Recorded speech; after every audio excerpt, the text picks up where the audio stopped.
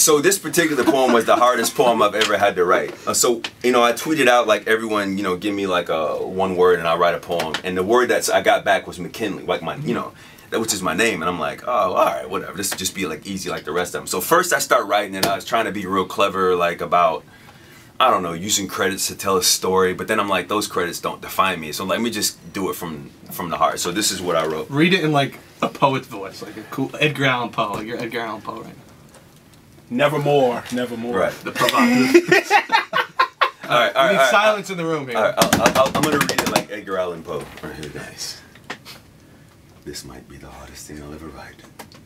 We'd rather focus on the next. You and I are cut from the same cloth. Seems arrogant to self-project.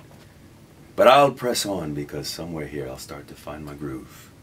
On the dance floor of my life, I'm blessed to be comfortable in my shoes. We all sing the blues, perhaps too long. We must focus on the things we can change. Like when my granny died, no more tears to cry. It was unfiltered anger that remained. Fury gave way to fire, and commitment smoldered to the core. My passion became a raging inferno, disintegrating destiny's door. Firefighters called content tried to sway me from advancing further. I was already too far down the hallway of faith. Their screams were simply idle murmurs. Ascending up the staircase to save the child called my broken dreams, an unescapable peace fell upon me saying, have no fear, simply believe. So I pressed through the smoke and embers, you know, the gossip and the rumors. Behind the clouded air, haters stand and stare, you gotta cut them out like tumors. Leaving them behind and pressing towards the mark that's closer than before. Not certain how we'll escape this building called fate, but my calling I could no longer ignore.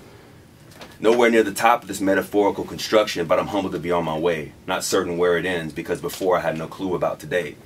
But I trust in the one that is able, order my steps like 1, 2, 3. If I never believed in myself, I know he always believed in me. So that's, yeah. I might cry right now. Yeah. I mean, I don't know. Let's give him a round of applause. That was impressive. Stop it. That was very good. Stop it, stop it.